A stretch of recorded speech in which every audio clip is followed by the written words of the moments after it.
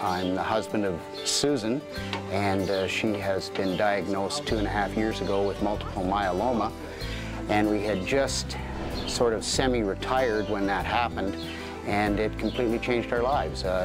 We were looking at doing a lot of traveling and enjoying the golden years, as they say, but with a diagnosis such as this, it did change everything.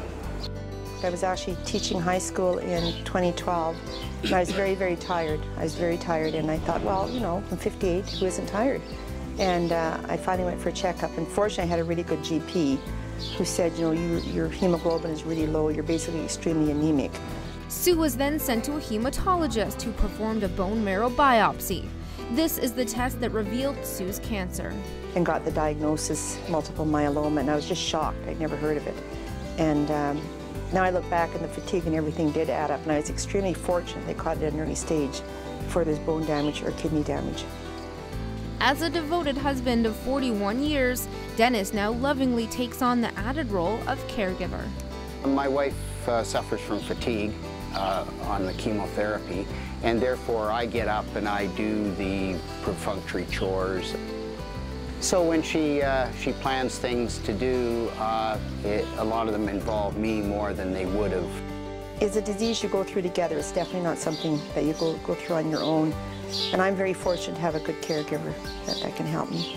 With weekly chemo treatments and blood draws, the two are constantly at the cancer center. This has opened their eyes and hearts to a disease that they once knew nothing about. This is what motivates them year after year to participate in raising funds in an annual walk.